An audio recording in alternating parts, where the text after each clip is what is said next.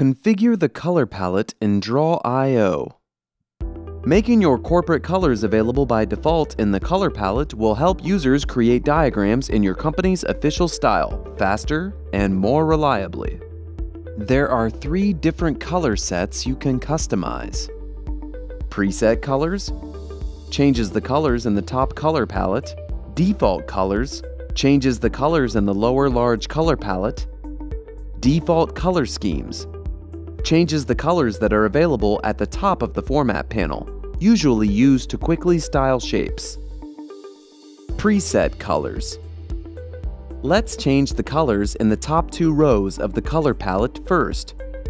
To change these colors, you have to go to the Confluence Administration section. Search for draw.io in the left-hand panel, and click on Add-on Configuration. Under the Add-on Configuration tab, go to the UI Configuration field. Here you can add your list of colors using the format shown. This is also written in the YouTube video description. Change the default preset color values and add the hex values of your colors. Then click Save. Remember, to change even a single color, you must include all the hex values of the palette. Back in draw.io, you can see the changes we have made. defaultColors.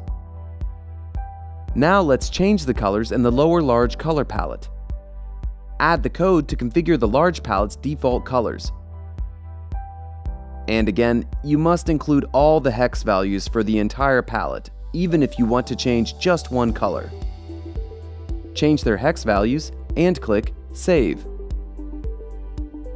Back in draw.io, you can see the new colors in our palette. Default color schemes. Editing the default color schemes changes the colors that are available at the top of the format panel, usually used to quickly style shapes. If you change the default color schemes, make sure you add a leading hashtag to the color codes, and note that they consist of 2 parts. One code is for the fill color, and one for the border. You can add as many color schemes as you like. We have created 3 blocks, with 8 color schemes in each block.